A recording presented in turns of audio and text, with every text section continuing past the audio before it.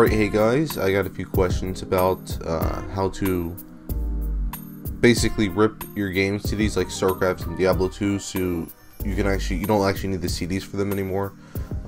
You just load off the image file you created and it works just like it's a CD. So I got a few questions on how to make those, so this is a video on how to do that. So first you need to open up disk utility, which if you open up Spotlight and type DIS, you should find it. Hit return, should open.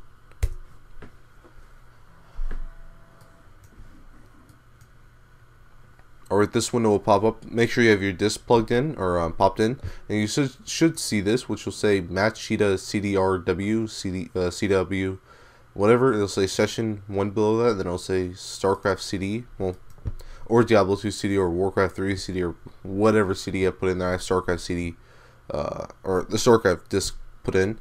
Next, you need to go to New Image, and from here you can select where you want to save it to.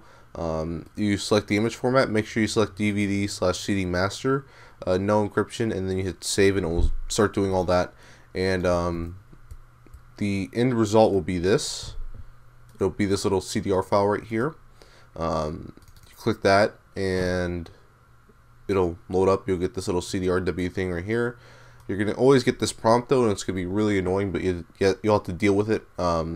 That's the disk image you may be opening, may damage or could damage your system. It's going to do neither, or it is neither. You just hit open, and when it opens, you're going to get this disk repair thing. You can't repair it, just hit OK.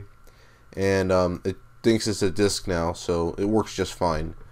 So yeah, that's how you do it.